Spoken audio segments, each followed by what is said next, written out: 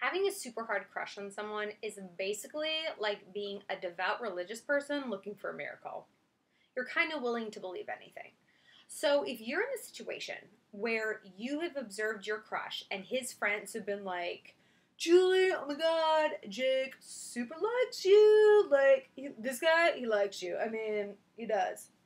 It can be a very confusing situation because, like, you want to believe these friends and they're being very vocal about the fact that your crush likes you back. But your crush in the situation might be like, no, no, shut up, dude, no, shut up. So what are you supposed to believe? What's the truth? The answer is it's a little bit of both.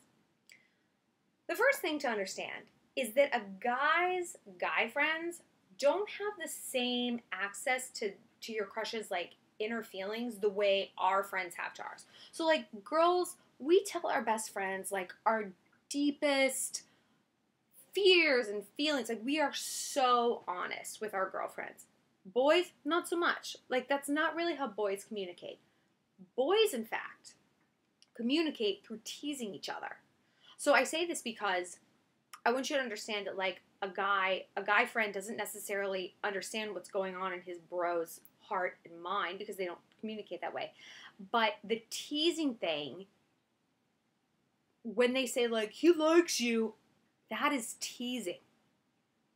It's cruel, horrible, consequence-free teasing to them. Like they don't understand like, okay, saying that to someone, saying that to a girl, like that has consequences. And like, sorry, my computer's falling over. Like that's not something you bandy about. Like that is legit and that's mean and that's hurtful. They don't always get that. To them, it's like it's just teasing someone. Like, oh, look at his stupid jeans. But like the jeans don't have feelings. Like we have feelings, actually. So thanks, Dick. So when you like someone, though, you want to believe this. And I've been there. I wasted 2 years of my life. And to be honest, I almost wasted the entirety of my life on somebody who I loved so much. Matt, I know you watch these and you're such a dick, so I'm calling you out. Because our mutual friend was like, he loves you. I've never seen him like this. I've never heard him talk about a girl like this. Like, so I stayed, like I held on through like so many horrible things because there was someone like whispering in my ear like to stick with it. And I thought like she knows what's going on in his heart and his mind, even though what I should have been doing is focusing on his behavior, not what anyone else was saying about the situation. Nobody else's commentary. His behavior in no way added up to that.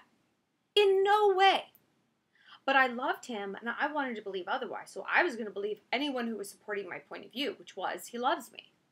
But if I had been honest with myself, that wasn't the situation. And when I decided to get real and be like, I can't waste more years of my life, literally years of my life on this person. And then I looked at the situation objectively. I was like, no, this guy doesn't love me. He doesn't even respect me enough to like show up to our dates. Yeah, bitch, I'm calling you out. Because you're almost 40 and you're single. And I got an awesome boyfriend. I'm also a little drunk. It's, you know what, guys? It's gala season. And gala season means black tie events. It means a lot of expensive free-flowing champagne, some silent auctions where I may or may not have spent $500 on like a safety pin shaped brooch. I don't even wear brooches. We're not here to talk about me. We're not. The point is, if a guy friend is telling you one thing, ignore it. As tempting as it is to believe it because you want to believe it, what you need to do is observe the guy's behavior.